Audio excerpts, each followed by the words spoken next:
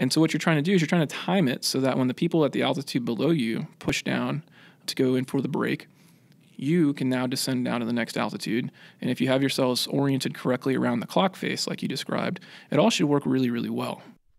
Hello, everyone, and welcome back to another episode of the Fighter Pilot Podcast. I am your host, Vincent Aiello, and if you are just joining us, well, you are entering a conversation midstream, and you definitely want to go back and check out episode 13, where U.S. Navy Commander Jack Curtis, call sign Farva, begins this conversation that we continue today on day carrier landings.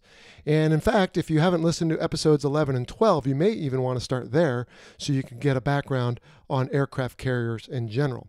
Anyway, we pick up the conversation here today with Farva. We're going to wrap up day carrier landings. So let's get right back to the interview. It all should work really, really well. And without any communications, hopefully. So you leave your altitude at about the 9 o'clock in my scenario. And so the guy at 5, he's got to go to 4 and then down to 3. And of course, the air wing has already planned who will be at all these altitudes, right? So it's not just first come, first serve. That's correct. Certain squadrons, and I think it used to be, not to slam on my F-14 friends, but we used to see them always at 2 because they needed the most work or time or something when they landed. I'm probably going to get some grief for that. Well, it was always a balance because they would argue that they needed the most turnaround time to give their maintainers a chance to make the next launch. But then you always have the Hornet guys who said, well, we have the least gas. So there was a bit of a balancing act. That's true, because the guys up at 4 and 5,000 are airborne longer than everybody else. Okay, so it's a trade-off, and there's obviously some art and science in this. And then if it all works well, they all take interval off each other, so it requires some situational awareness and looking outside and using sensors and radars in some cases. And you set yourself up so that we've got a flight no more than 4 airplanes coming in at a time. And they'll break with about, 17 seconds of interval? Because in the daytime, ideally, is it still 45 seconds or roughly a minute or between the two? Yeah, a really proficient air wing that's flying really well and has been doing this for a while, you can target about 45 seconds. So one aircraft will land. If you imagine hitting a stopwatch, you could theoretically have another airplane. That first one gets out of the way, the gear gets reset, everybody's done their jobs, and they're ready for the next one to touch down 45 seconds later. And like you said, that requires some proficiency because if the pilots are a little green and forget to put their hook up or can't turn or whatever, there's all kinds of things that can slow them down. All right, so let's go back to your scenario. We've got a section, let's say, you and me, that just came in. You broke. 17 seconds later, I'm going to break. We came in at 800 feet. And there is, I don't know how much detail really people want to hear, but if we goon this up, we can't just go back up to 2,000. We can jump into what's called the spin pattern and set ourselves up to come in again. And that's, again, you end up just coming around and you set yourself up to do it again. But usually when you do that, someone else breaks in front of you and you get stuck in that little holding pattern. But if you do it right, you come in at 800. Once you're on downwind, then you level down to 600. You put your gear down, your flaps down, your hook's already been down. And now we get to what we call the 180. So we are heading opposite direction of the ship. We are right around the stern of the ship. And we're going to make a procedure turn so that we arrive right around the wake of the ship, ready to land. Now, before we do that, let's go back to what you used to do. I'd never had a chance to do this, but there are people, like you said before, landing signal officers who are already there, ready to go, watching this whole thing. And they can, by the way, get on the radio and say, hey, you're cutting your interval out, or they can otherwise give us motherhood because it's all about safety. But those are people that are pilots, right? But for right now, or maybe for today, are helping out the landing evolution. So talk to us a little bit about landing signal officers, who they are, where they come from, and what their responsibilities are for this scenario with the day landings. Yeah, that's a great question. I'll answer that by kind of giving you a little bit of an idea of how I got to do it, the path that I followed, and then we'll tie that back into this recovery. So the primary mission for landing signal officers is safe and expeditious recovery of fixed-wing aircraft aboard an aircraft carrier. It's no accident that the word safe is put before expeditious because, again, we'd like to use our airplanes again. And so what you have is you have a cadre of pilots from within the air wing, fixed-wing pilots, who have demonstrated either through sometimes, we use the word rush, so kind of going up and hanging out with the guys that you want to be a part of and showing an interest. And also they've demonstrated an ability to fly pretty well and predictably behind the ship themselves. So they're not struggling. They're relatively proficient at this. They are, or at least if they're new, they've shown the aptitude required commensurate with their experience, and they've shown the ability to get it and continue improving. Because everybody starts off and everybody's young at one point.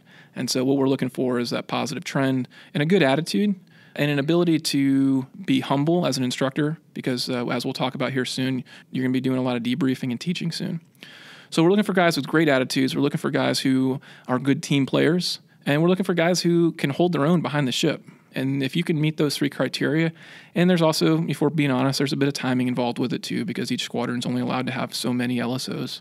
But all those things being said, you start going up, and I think the way that I've described it in the past is the first time you go up and stand on the LSO platform and you watch jets land, I would compare that to being an umpire in baseball. And the first time you stand behind the home plate, Nolan Ryan or Randy Johnson or some other hard-throwing pitcher is throwing, and you stand there and you're like, man, everything looks like a strike to me.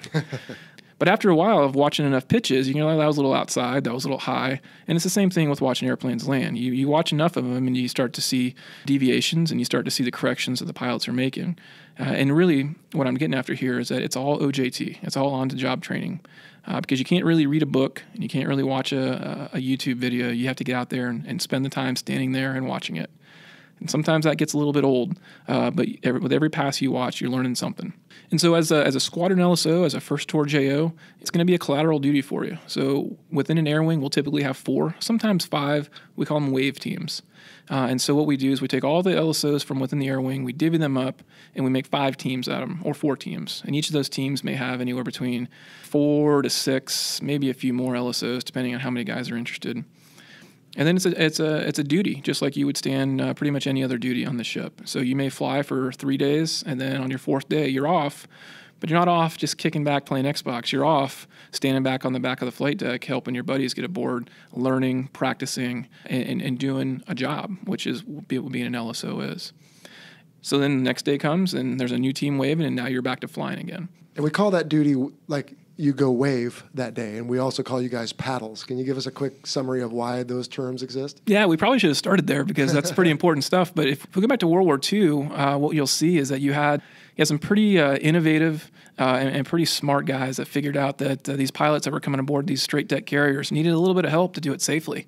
And so they got a couple of pretty accomplished pilots. They stood on the back of the flight deck, and they had I guess maybe think of it like big tennis rackets that were covered in real bright colors so the pilots could see them really well. And they would send, and through all sorts of different contortions of their body and moving their arms up and down and left and right, they could send visual signals to the pilots. Well, they called these things, I called them tennis rackets, but they were called paddles. And they were using these paddles to give signals to the pilots. So it kind of just became a colloquial term, if you will, where the guys that were doing the job were called paddles. And since they were out there frantically waving their arms around with these paddles in the air, the act of waving, I suppose, waving became a verb for what paddles, the noun, does. So these are only pilots. They're not the air crew members and non-pilots. So if I am with VFA 1 and a VFA 2 airplane is coming down, do I still wave that airplane if I'm the one on the pickle right now, which is just the different controls that we use for the lights and whatnot? Yeah, you do, because the ultimate goal is to be able to get this new LSO, in our example, to be able to wave, like we just talked about, even though we don't use paddles anymore, we still use the verb, is to try to get that young pilot to be able to wave all the aircraft in the air wing. Now, air wings look pretty homogeneous these days because almost everything's pointing, everything almost looks pretty similar to a Super Hornet.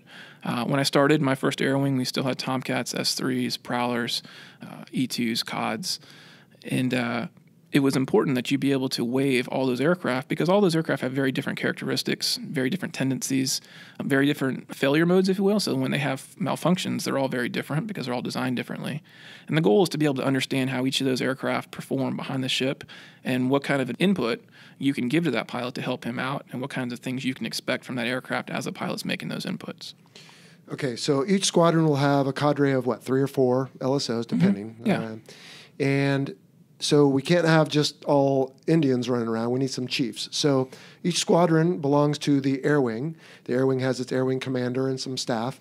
And on the air wing staff are 2 landing signal officers or paddles that have done that at some point. Now they come back and they're kind of the guys in charge, right? So they're the ones executing the training, forming the teams, but they're also out there every time, right? So when you are a CAG paddles as you were, it wasn't so much a collateral duty, it was your primary duty. And then if you were lucky, when your buddy had it, on your day off, you could go fly with one of the squadrons. Does that sound about right? That is right. And just to kind of back up real quick, as that young LSO is training up, there's various qualifications that he earns that allow him to continue working toward that job that you just described of the CAG paddles, the CAG LSO. The first one that young LSO will get, we call it a field qual, and that means that he's capable of waving his type aircraft and conducting field carrier landing practices at the field. Which is pretty benign. It's largely an administrative qual. He's able to deliver briefs. She's able to get herself back and forth to the LSO shack and not get lost. It's an entry level, and it says, okay, hey, you're tracking. The next qual they would get, and this would require some time underway, is called our squadron qual. The next one after that would be your wing qual. Now, the wing qual is the goal that almost all LSOs are working toward during their first deployment. If they're able to get that wing qual, which means they're able to wave all the aircraft within the air wing in all weather conditions, day and night, to include malfunctions, if they get that wing qual, it's a milestone. It's a career milestone for that LSO. And what it does, it opens a door for them to then go to the FRS and teach new students. Because without that wing qual, they can't go and do that teaching at the FRS. Once they're at the FRS and they're teaching students, that's when they become eligible to try to seek that CAG paddles job, because they want you to have that experience of having seen some pretty colorful stuff from students and then carry that experience forward out to the air wing. Because at that point, the buck stops here. I mean, as far as LSOs go, it's not like other positions where the higher rank, the better. I mean, you really stop as kind of a mid-grade lieutenant commander, 04. You've been in the Navy for about 10 years kind of thing. And beyond that, I mean, there are no air wing commanders or even squadron commanders that wave, except maybe on Old Timers Day, right? Yeah, it's true. And one of the interesting things about that CAG paddles job is, you're right, you typically, when a guy first gets to his CAG paddles job, he's a lieutenant, he's an 03. He may have selected for 04, but he's still relatively young and inexperienced in this broader Navy. Sure. But what's really interesting about that position is that young officer has tremendous access, reach, and influence on the aircraft carrier.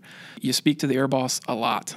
You speak to the captain a lot, because you are out there working the captain's flight deck. You're out there recovering aircraft aboard his landing area. Sure. You talk to CAG, the air wing commander, a lot. And sometimes as a junior lieutenant or a junior 04, you feel like you're talking to those people too much, because most of us try to avoid those senior ranking people. But in that position, you're right, because the buck stops with you as far as waving aircraft aboard the ship. You have a lot of influence. I don't want to call it power, but you have a lot of influence and you have a lot of authority for a relatively junior officer. Sure. And it should be wielded wisely. For sure. Talk to us very briefly, if you would, about when you get to the LSO platform, what equipment we have out there. What we have out there primarily is we have two, we call them, well, there's all sorts of different acronyms that we'll try to avoid, but generally speaking, we have a couple of screens that are tied to the cameras that are recessed into the flight deck looking aft, so we can see the aircraft as they're approaching the ship. We call this a plat. The biggest thing that we are using is radios. Not the biggest thing, but one of the other things we're using is using radios. And they look like old telephones, and they're really kind of clumsy looking and really antiquated, but they work. They're effective. They are very effective. And so what we're doing is we got a couple of positions on the LSO platform. We've got one guy who's standing closest to the landing area. He's the controlling LSO, and he's not looking at anything except for the aircraft. And he's got that phone up to his ear. The next guy, as we work our way outboard from the landing area, is the backup LSO. And typically that person will be more senior to the controlling LSO, because now he's not only just looking at the aircraft, but he's also cross-referencing the plat so he can check lineup. Because we don't use those screens to judge glide slope for aircraft. Those are strictly to be used for lineup. We're using our eyeball and our very highly tuned and calibrated eyeball to judge glide slope. And then outboard from the backup LSO is where the CAG paddle stands. And then what you normally have there is you'll have one of those enlisted teammates that we talked about with the binoculars who's helping you out and making sure that the correct settings are set. Now on those displays, you've got the ship's heading, you've got the readout of what the wind is, you've got if the deck is moving around a little bit because the seas are moving, it'll show you that. It gives you a lot of information, but at the end of the day, it's just like flying the airplane. You got to have a scan. You can't just look at one thing. You need to keep your scan moving and look at a lot of different things. For sure. You have to keep your situational awareness up. It'll tell you if the ship's heeling or turning and all kinds of different stuff, which is relevant in those few critical seconds when the ship, rather the airplane, is coming aboard right at the last minute. And then you have a little I don't know what you call it, but almost like a escape mechanism there if an aircraft is distressed. And you guys, I mean, you're literally feet from a landing aircraft. So if there's a last second emergency and it starts heading towards you guys, you have a little way to jump for safety, right? Without actually going over the ship. No, you do. If everything goes well, you've got several feet. When things start to get a little bit colorful is when you, like you said, you got a few feet. And so outboard of the LSO platform, you've got, it's a big rubber net that goes down maybe about 10 feet. And it's there to use if you need to get out of the way of something quickly. I've never heard of anyone using one. There's been times where I probably should have. Really? But more often than not, I would use it to take a nap between recoveries. All right. So let's say I wasn't an LSO, but let's say I was, and my roommate is coming down, and I decide that he and I are good buddies, and I'm going to tell him, hey, Joe, just bring it a little over here to the left. You probably need to add a little power. Can I just say whatever I want on the radio in those few 17 seconds or so when Joe is landing, or do we have some terminology that is specific? We have very standardized terminology. Why is that? Well, for a number of reasons, but to make it most simple, because our radios aren't always perfect. And sometimes the radios cut in and out. Sometimes somebody else might be making a radio call over that same frequency while you're trying to communicate to the pilot. And so if we have very, very purposeful and very standardized terminology, and oftentimes you don't need to hear the entire transmission, you can hear a part of it. And so, for example, if the pilot is lined up a little bit left of center line and I need him to correct to the right, there's only one thing that I'm going to say, and I'm going to say right for lineup. Take that to the other side of center line. If he's lined up to the right side of center line and I need him to I need to make a correction to the left, I'm going to say come left. It's unambiguous. If all he hears is part of that transmission, he knows what I meant. And so those are for lineup corrections. And you've got a number of calls as well that relate to glide slope. Some of the ones that maybe people who watch videos on YouTube are most familiar with would be power, wave off, and different commands like that. Right. And some of this, unfortunately, has been learned through trial and error. Wasn't there a T2 several years back that they said work it on speed, which was a bit non-standard, and it was interpreted incorrectly by the pilot, so he actually slowed down more? Yeah, more or less. Not to get too far into the details, but he had a failure with his AOA indicator, and the LSOs were seeing that he was slow. And instead of saying you're slow, or instead of saying power, which is what the aircraft needed, they said work it on speed. But inside his cockpit, he didn't think that he was slow. So he's looking at a light indication for his angle of attack for AOA, but the LSOs are looking at the whole airplane. Okay, so the terminology is there because we trained with it at the field, in the simulator, and from day one on our landings. And we know that when he says this, that we do this with the airplane, and there's no question about it. Now, that being said, it's not a pure science. I mean, there's a little art to what you do, especially if I'm coming down and having a rough night. You can kind of sweet talk me a little bit, right? I mean, early in the pass, you don't have to give me direction so much as you can tell me where I'm airing. Hey, you're lined up a little left. But when the chips are down and it's in the short hairs, then you need to tell me. But you're also not going to talk to me every time. Maybe just if I'm struggling or having a bad day. Is that true? That's true. And to your first point, you're absolutely right. There's different kinds of calls that fall into different categories. And typically, the further out away from touchdown you are, we'll try to use advisory calls. So in the example that I was given earlier, if the guy is lined up right of center line, I might just say, you're lined up right. Because I trust that I've given him information, he has time, and he knows what to do. He's going to fix it on his own.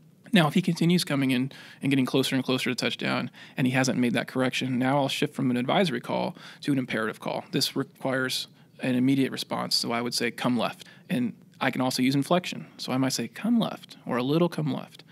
Or if I make it a hard come left, then he knows that to match his control inputs with the inflection that I used in my voice. So yeah, you're right. There's advisory calls that are further out, and we'll try to use those maybe just to get a guy to a good start or prevent him from gooning away a good start. And then as you get closer in, those calls become less advisory and they become more, okay, you got to do it now, man. Also, if we touch down and we do not engage the wires, possibly from our own fault, or maybe it just skips the wires, the hooks sometimes do, then we bolt her, and you may just give us a call for that. Just, again, we're going to know right away generally, but it's just your way of also saying, hey, dude, sorry, you're going around again, and just make sure you, in fact, added power. Yeah, and that call is also not just for that pilot who missed. Trust me, that pilot knows he missed. Right. Because he's not stopped, and he's like, man, why am I in the air again? So he knows.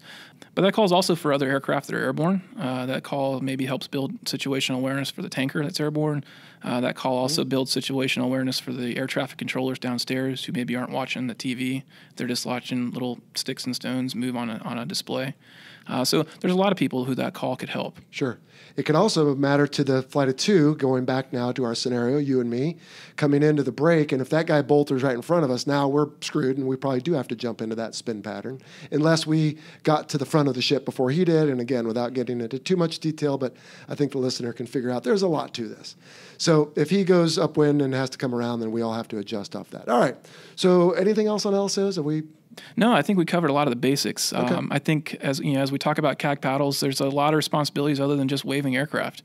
Oftentimes you have a collateral duty as the air wing safety officer, or maybe you work with the flight hour program, divvying up which squadrons in the air wings get how many flight hours each month. So there's other things that you're doing. We also like to always kind of joke amongst ourselves, and I think there's some truth to it, that we're also the air wing morale officers. And so sometimes, and I don't know if you've mentioned it, but we'll do forecastle follies, and it's kind of a get-together where we recognize some of our top performers. We make fun of each other, and it's almost always in good spirit and fun. We make sure that goes off well. We make sure that the pilots are happy. We do our best to make sure the pilots are happy because something that I was taught by a mentor of mine is that a happy air wing flies better. And if we can do what we can do from our positions to keep morale up within the air wing, then I think that goes a long way to making sure that we get the best out of those pilots behind the ship. For sure.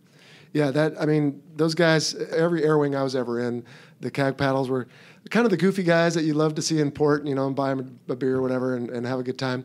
But you also trusted them with your life, and you knew that they were there for it. And you always, at least I did, enjoyed hearing their voices if you had to hear a voice on the radio because you knew it was them and they'd bring you home. So. All right, so let's go back to our scenario. So you're at 180, you're at the 180, I should say.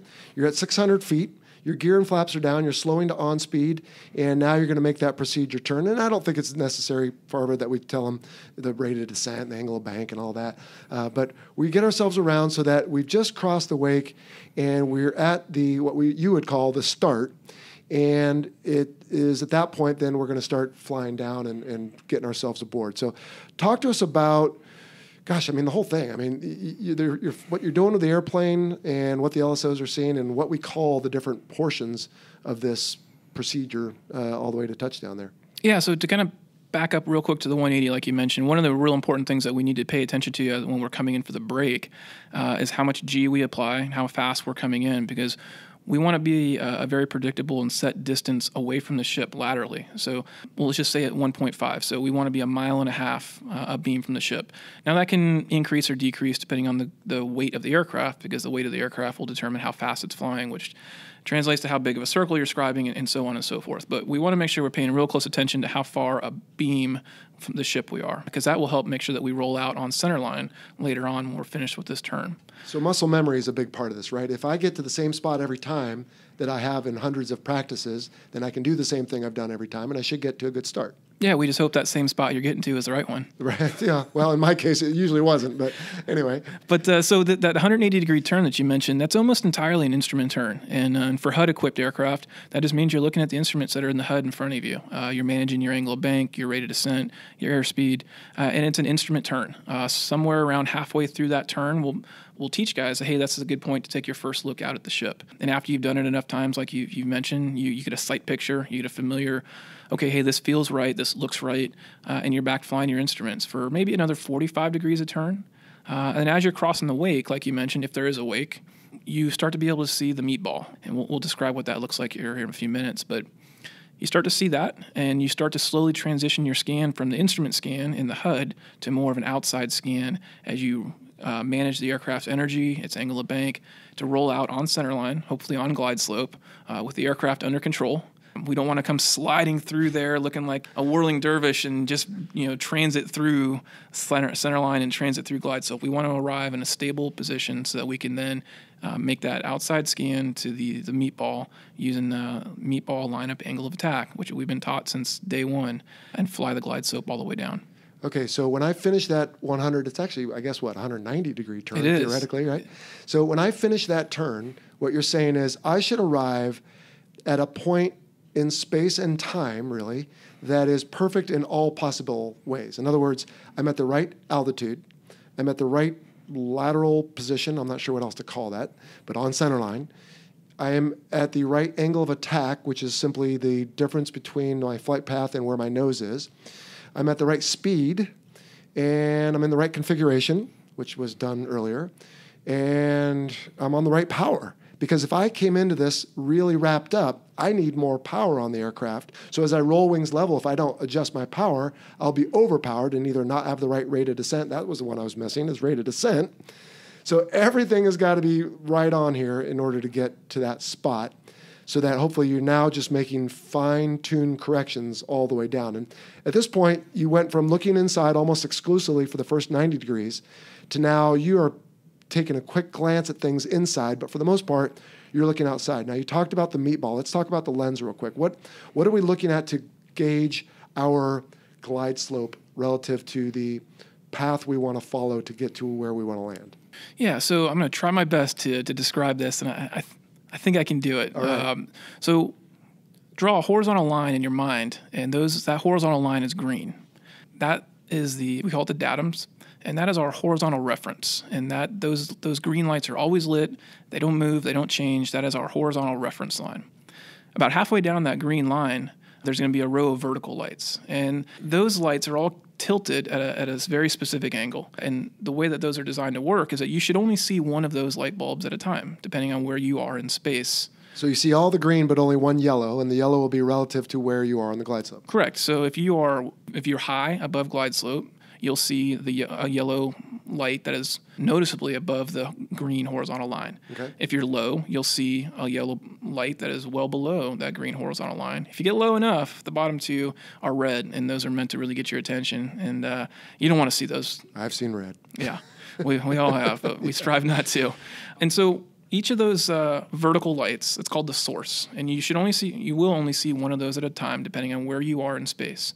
Those lights are focused to infinity. So really, your eyeball is the limiting factor for how far out you can see those. But if we do a little bit of geometry, the further out we get from that, because they're all oriented at a bit of kind of think of a fan of light. The further out you get from the source of that fan, the taller each of those cells get. So as we get very, very, very close to touchdown, the wedge of light that each of those cells is casting is pretty narrow, maybe just a couple feet. But if we go out to a mile, that same wedge of light that's only maybe a foot or two at touchdown might be 25 or 30 feet. And so it really depends on how far away from that lens you are, how accurate of information you're getting from it. And that's why if we back up a second, the further out we are, we tend to fly our instruments until we get closer in, and then we can get more reliable information from the Meatball. So back to our case one, our daytime turn, as we're coming through those last 45 degrees of turn, we should see the yellow ball, and for a whole number of reasons that are beyond the scope of this, it should be above the datums. It should be above the green. As we roll into the start, like you mentioned, we want to have our energy, and there's a lot of components that make up our energy. It's where our left hand is. How much energy are we putting into the engines or asking for from the engines? Are we at the proper AOA? What's our angle of bank? Because that's going to determine the vertical and horizontal components of our lift vector. There's a lot of science here, but really what it comes down to is getting the aircraft in the right piece of sky with the right energy on it so that you can then transition into flying the Meatball all the way to touchdown. So am I just looking at the Meatball the rest of the time now? So what we talk about it for our scan, and this goes back to our very first days of learning how to fly jets, is we talk Meatball lineup angle of attack. So our scan is Meatball, like we just talked about, lineup. So we're looking to make sure that we're scanning to make sure that we're going to land on the center line. And that can be really tricky, not just with crosswinds, but also, like we talked about, the ship is pointed one direction and your runway is pointed 10 degrees off of that. And so as long as the ship is moving forward, your landing center line is moving to the right. And so nominally, you're going to have to continue to make a bunch of little corrections back to the right as your center line moves away from you. And then angle of attack. That's the energy on the aircraft, the speed, or is the aircraft at the right attitude? And that's important for a number of reasons, not least of which is if the aircraft is at the right attitude, and very basically, we talk about the nose going up and down. Is the nose up too high? Is the nose down too low? If the nose is up too high, you're probably slow, which means you're running out of energy and the aircraft is approaching stall. If the nose is too far down, you're fast, which means that the aircraft is coming in too fast and that now you start having issues with the energy imparted on the arresting wire. If you're slow and the nose is cocked up too high, think about the tail hook on the aircraft is like a pendulum. Now it's at the bottom of it, and that means you're putting it closer to the back of the ship, and it's going to hit something it shouldn't. If you're fast, then the tail hook is raised up, and so now you have the chance of missing the wires. Also, if your nose is cocked up too high, you think about us. We're sitting in the cockpit. What's that do to our perspective of the lens? It changes it. So we might be seeing a different light cell that we talked about than where the aircraft actually is. And that might lead us into making incorrect corrections.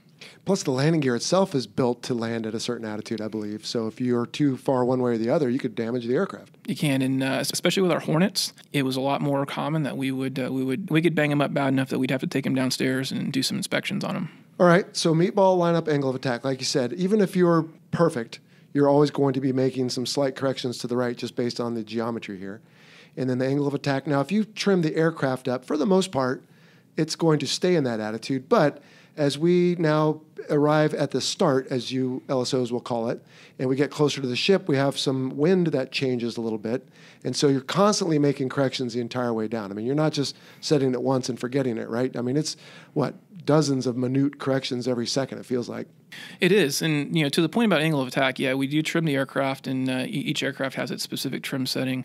And for the most part, if you see an aircraft that's in the groove, on final, and its AOA is changing a lot, it's usually because the pilot's hand-fisting that jet.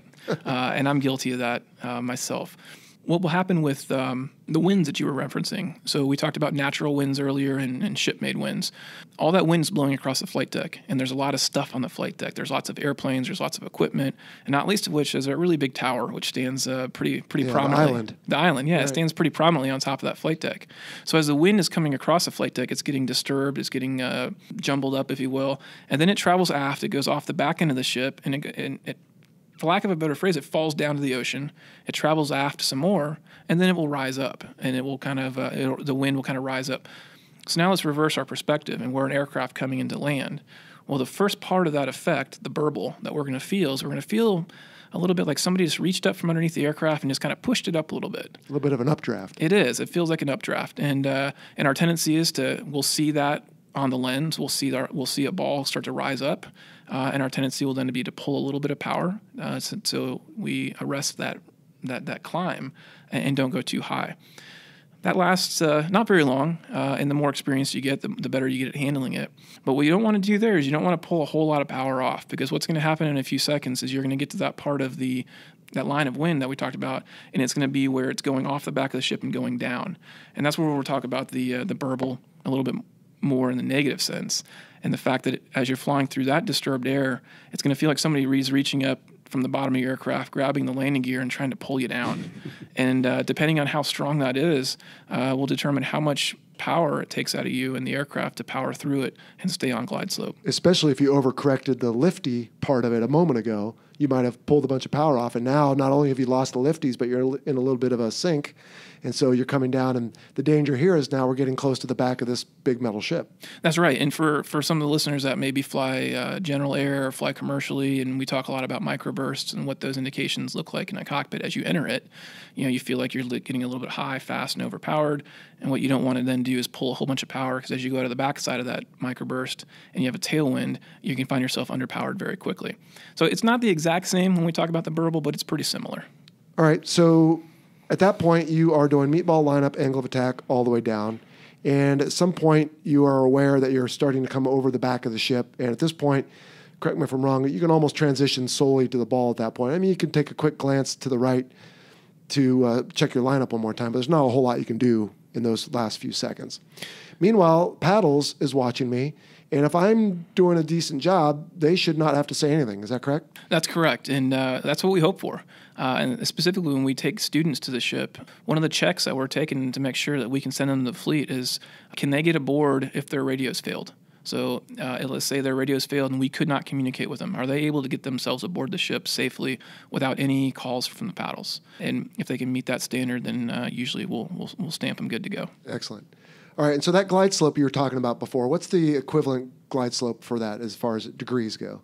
We're going to be targeting 3.5 degree glide slope. And what that's going to yield, because of the winds and the closure rates and a lot of science that I'm not smart enough to understand, is it's going to give you an effective 2.8 degree glide slope. Okay.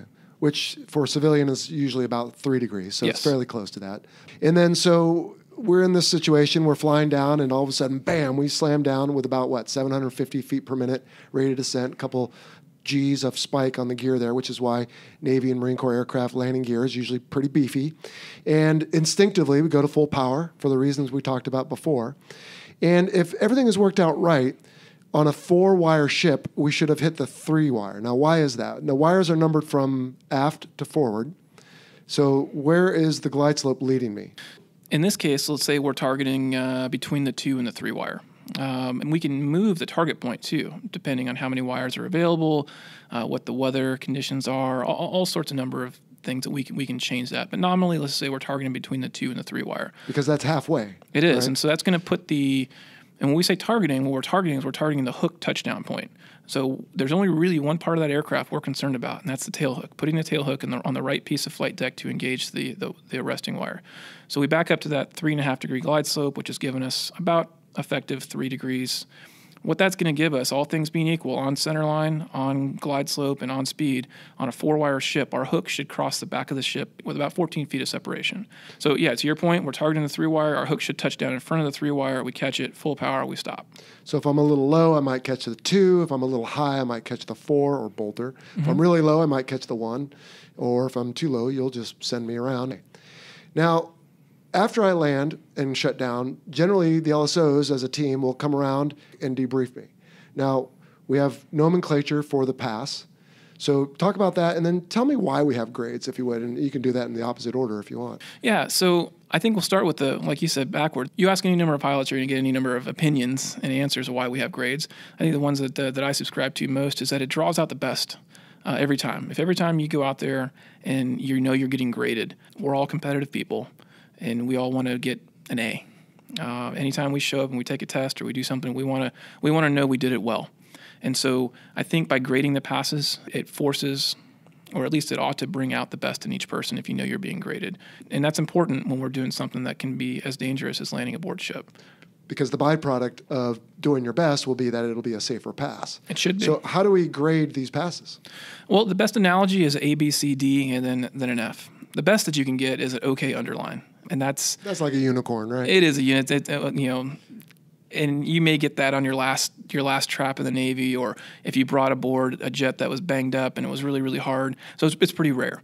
But all things being equal, your A, that's an OK. So we tend to understate things. So some people might hear OK, well, it doesn't sound very flattering. Well, an OK is what you're striving for, and that means that it was a good pass. There were some deviations, but they weren't big, and you handled them correctly. A B, we call it a fair pass. And there were some deviations. They were probably a little bit more than what we would have seen out of an OK pass. You handled them well, but we'd like you to do a little better. Safely enough. Yeah. And then we start getting into the ones that we don't necessarily like to get so much, like a no grade. So they were below average deviations. Your corrections maybe weren't necessarily the best, or they weren't timely. And we don't really want to see that pass again. And that's where we start looking at our C's, our C minuses, our D's in that comparison. There's the wave off. So if you come around and you got everything out to lunch and you're not safe to come across the ramp, we need to make you go around, try it again. We're going to wave you off. We're going to hit a button. It's going to make all the red lights flash, and your grade will be wave off. We don't want those. You can get graded for a bolter. So if you come down and through poor technique or just bad luck, you miss the wires, your grade would be a bolter. And that's like a 2.5-ish? It is. Or you can, on a real bad day, you could get a no-grade bolter. Ooh, okay. So not only did you not stop, but you also got a bad grade for not stopping.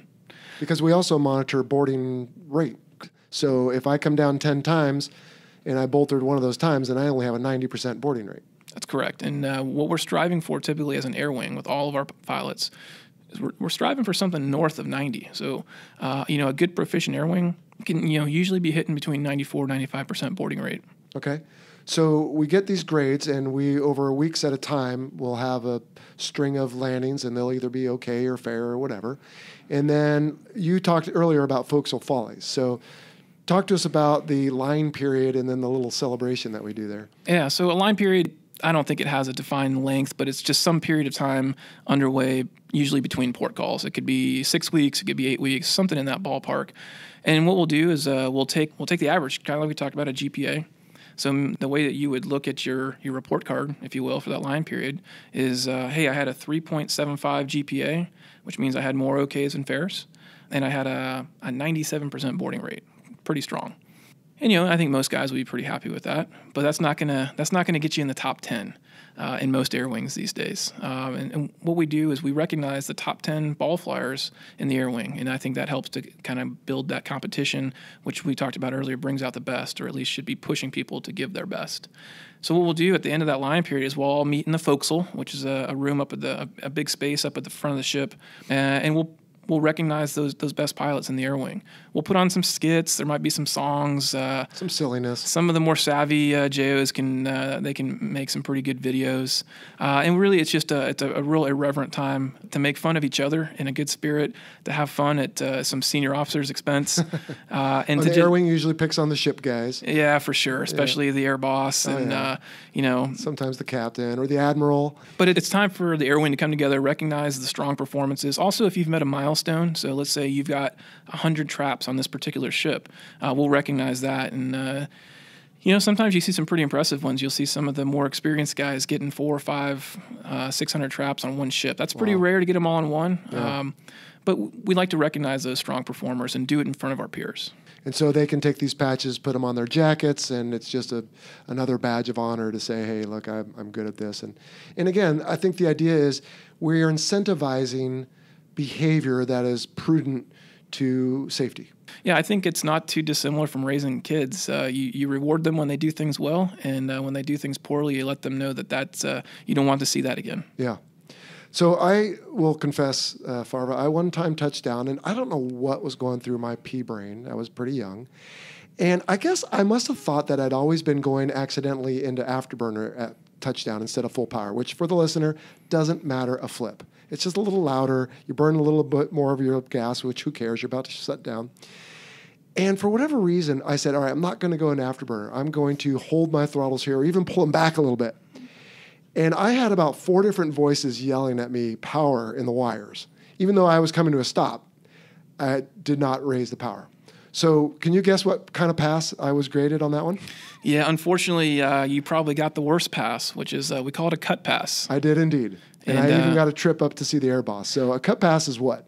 Cut pass is you were dangerous, you were unsafe, and we can't let that happen again. Without a serious talking to. And I think what you'll find, and grateful that your experience was different, but most guys don't get, you may get 1 or 2 of those in a career. I think that was my one and only. I don't remember a second, but I remember that because it stuck with me. Yeah. Because paddles had a good talking with me. The boss had a good talking with me. The squadron CO had a good talking with me. Everybody's like, Jello, what the heck? And it was some lame excuse. I don't know. I thought I was going into burner too much. So it gets your attention real quick when you get a cut pass. Yeah, and if it's debriefed effectively, like it sounds like yours was, and there's training. It's one thing just to go yell at a guy. Chances are you felt bad enough. You didn't need anybody yelling at you. But if it's debriefed effectively, there's a lot of good training that can come out of it, and it sounds like that was the case with you. I would not say I was a naturally talented ball flyer. I will say, though, the happy ending is that I did break into the top 10 twice in my career in 705 traps, which isn't a lot. I know some people have a whole sleeve full of them, but hey, I'm blue collar, so I was just happy to not get any more cut passes, which I knew I wouldn't. But, a fair and okay was fine by me. I knew I had to work extra hard at it. But again, the grades incentivized that, and boy, it was a surprise. I had no idea. I wasn't tracking grades, but when they did call my name at one of those forecastle follies, I was pleasantly surprised. So yeah, we used to always tell our nuggets, our brand new pilots, just focus on flying fair passes that stop. Yeah. And if you focus on flying fair passes, it means you're doing the fundamentals well, and the OKs, the grades will take care of themselves. But fly fair passes that stop, and if you can make that your foundation as a professional naval aviator around the ship, you're probably going to do pretty well. For sure. All right, Farva, we are just about out of time here. I do want to cover, though, quickly a couple more things. So in our scenario just now, it was a beautiful day, and it was what we call case 1. If the weather is just complete dog squeeze, as we would call it, then we have to go to case 3. Now, we're going to talk about that on the next episode, but essentially, I'll just answer my own question here. That's where we stack up differently, way behind the ship at about, 15 or 20 miles and more, single aircraft. But in the daytime, we can also do a case 2, which is kind of a hybrid of the two. So can you just quickly touch on how that works? Yeah, so let's say there's a pretty solid undercast right around 1,000 feet. Well, we know that we can operate safely underneath that. if the visibility is good enough. But we have to get underneath it in a pretty safe and standardized way. So what we'll do is we'll use an instrument approach, a TACAN approach, and that will be the way that we get under that overcast so that we can get into the clear air to fly that normal daytime pattern. So we can have up to 2 aircraft in a formation. And whereas before we needed people to have the situational awareness to collapse the stack on their own, now in your scenario you might have a marine layer. Let's say anyone who lives near the ocean is familiar. Just that blanket of clouds at 1,000 or 1,200 feet, right at that perfect altitude, as you know probably from doing some CQ, to drive you to case 2. And we can all hang out in pairs back there, and then when they tell us when, we can push down at the appropriate speed and vectors, and we can arrive where we did in the case 1 scenario, except now the visibility may be poor. So there might be a little more calm, right, to ask, hey, is there anybody in front of me, or can I brake now? But once you brake, the rest of it's pretty much the same. Yeah, and just like we talked about the calls that the LSOs can give the pilots being very standardized, those calls you mentioned, those low visibility calls or low vis calls, those are also very standardized, and they can help build people's situational awareness if the visibility or the weather gets a little dicey. Excellent. All right, dude. Well, I still have a lot of stuff on my list here, but I think we can cover all of those in the next part on night landings. I really want to thank you for this. This is great. I'm sure there is something we probably didn't cover that someone wants to know, but there's always question and answer segments on the show. So who knows, maybe I'll call you up or to see if I can wing it. But I do appreciate it. This has been, I hope, very interesting for our listeners. And anyone who listens to this show has probably been on YouTube already and checked it out. But we'll get a channel going as well and let them take a look. Before we let you go, a couple standard questions here. First off, what's the future hold? So you said you're back at the RAG, as you called it, the training squadron, but you're not a newbie. No, I was fortunate enough to get selected for command. So the way that works for us is I needed to go back and get refreshed, recurrent, requalified, if you will, in the aircraft. So there's a standardized syllabus at the training squadron. I go back and I execute that. There's some other academic, some leadership schools and all sorts of stuff like that we go to, and that takes several months to work your way through that. Ultimately, here in a few months, I'll be showing up to my fleet squadron as the executive officer. I'll be working for a great guy, a friend of mine. He'll be the skipper. We'll go through 15 months or so in that with him as the CO and me as the XO. And then, knock on wood, everything goes well. About 15 months later, I'll have the privilege to take command of that squadron and lead them for the next 15 months. Outstanding. And then, of course, if that goes well, that can lead you to all kinds of future opportunities. Well, we'll have to keep in touch with you and let the listener know how you're doing. So good luck on that. I hope you have a great tour. You'll be deploying again, and I know you've got a family who will miss you, but I hope I can represent the listener here. We thank you for your service and your dedication and your sacrifice going out. I guess maybe I've got a couple of years on you, but I can't imagine going out for 6 or 8 months anymore. So God bless you, man. But stay safe out there for sure. All right, and then our final question, Farva, is how'd you come up with the call sign? Well, around 2003, I was finishing up the training squadron the first time, getting ready to go to my first fleet squadron. They were deployed over to the Eastern Mediterranean in support of Operation Iraqi Freedom. And about that time, the movie Super Troopers was out and was pretty popular around the ready rooms on carriers. And they must have watched it every night on their way home from that deployment. And they had decided that regardless of who the next new guy was, his call sign was going to be Farva, because in that movie, Farva's not, shall we say, the most popular, handsome, wise, or just, So you were doomed from the start. It didn't matter what you looked like or what your behavior was. Well, then I showed up and they got to look at me, and they were like, well, this just fits too well. Carrying a few extra pounds in the middle and a bad haircut, and apparently I looked just like him. So it stuck, and I've done a lot of dumb things since then, but apparently none of them dumb enough to change it. Did you see they're coming out with the Super Trooper 2? Oh, I'm excited. Yeah, and Farva's in it, so you got new opportunity to shine. All right, Farva, well, unless you can think of anything else on day landings or resting gear equipment, I think we have covered everything there is. So unless you got any parting shots, I think we can wrap this up and get out of here. No, thanks for having me, Jello. You're quite welcome, dude. Well, good luck out there, and we'll see you. See ya. All right, well, that was a really awesome discussion. Once again, my thanks to Farva. Is he a great guy or what?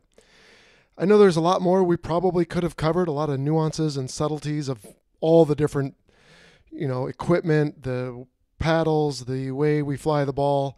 We could probably go on for hours and hours, but we're going to leave it at that. And yes, I really did get a cut pass, and I'm ashamed to admit it, frankly, but one nice thing about this podcast is it's kind of a way for me to gain closure on things and share my embarrassments with everyone. Not sure why that's therapeutic, but it seems to be. And like I said, I came back from that. So I think anyone who has a setback in just about anything they're trying to do, it's not the end of the world for them. You know, with the right training, the right coaching and mentoring, they can bounce back like I did and still have a successful career or whatever it is they're trying to do. So keep that in mind if you're in a leadership position and you've got some young person who just needs some experience and mentoring.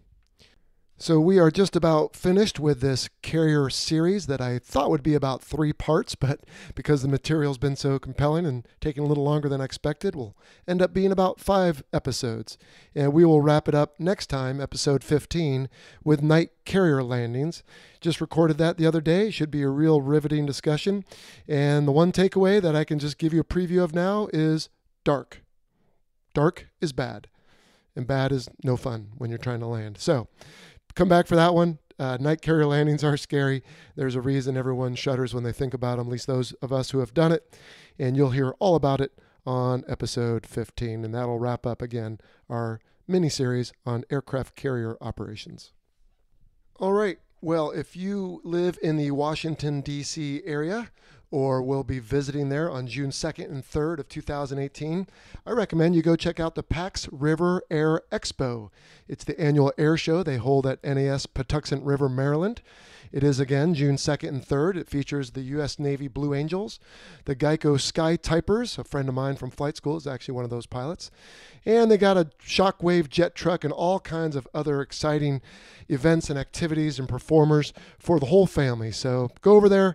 Admission, parking are both free. It's a great time out in the sun, hopefully, to check out a show and just get excited about what your taxpayer dollars are doing and what brave souls, men and women, are doing both commercially and in the military. So go check out the PAX Air Expo, June 2nd, 3rd at NAS Patuxent River, Maryland.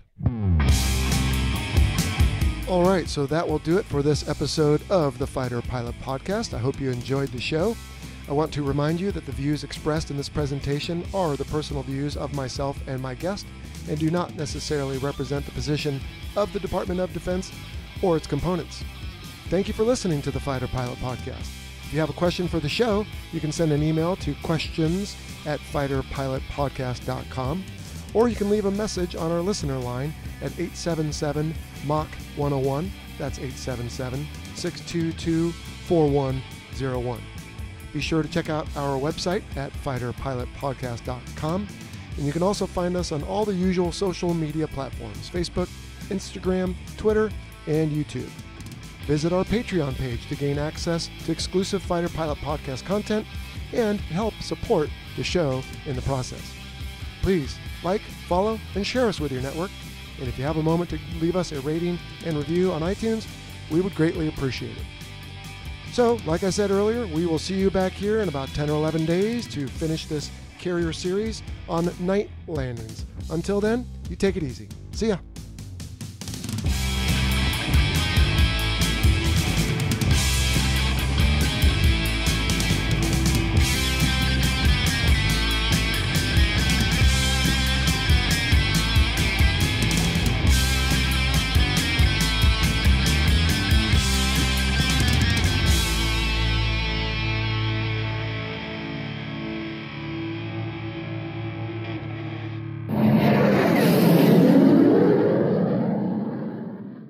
Hey, psst, that flyby sound just now? That was me buzzing episode 3 guest Vern Vernalis on his fishing boat off the coast of San Diego a couple years ago. It was awesome.